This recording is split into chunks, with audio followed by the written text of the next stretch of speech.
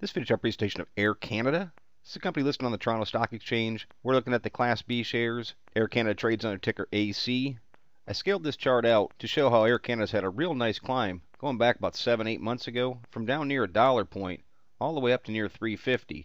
Now it's fallen off substantially, but it has a real strong support level right here around $2, and it looks like that's going to hold again. On Tuesday, stock pushed upward, gained almost 5% to close at 206. So I think it's a chart worth keeping an eye on for some continued upward pressure. And see how it racks at the first resistance point, right up around $2.30, but then a stronger resistance up around $2.50. Let's see the MACD's just dropped a bullish cross.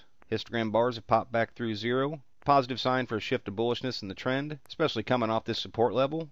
Now with that, the slow stow, it's a gauge of momentum, coming out of oversold territory, right down scraping bottom on zero. But now starting to rise, registering a 21.5 as of Tuesday's close.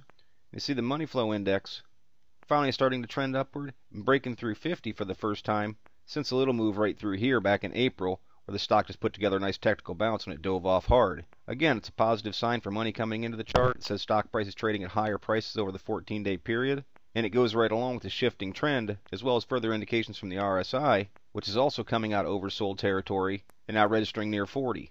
Again, showing building momentum in the play. So while this move's still pretty new, the indicators are showing signs of an early shift in trend towards bullishness. Now for me, the most important thing is without question holding this support level just below $2. If that support level does fall, there is some more support on the bottom side of that old channel right around $1.60. But right now, with this starting to roll off the bottom, this $1.90, $1.95 mark is the key point for me, and I'd really want to see that stay intact to allow these indicators to continue to shift towards bullishness. Now the first resistance I see coming into play is right there around $2.25. That was a pretty strong support level on the climb, and Classic TA says that support, once it's broken, turns into resistance. So that's why I look for resistance to start to pick up. But closing at 206, that's about a 10% upside, and I'd look for it to be stronger up around 250.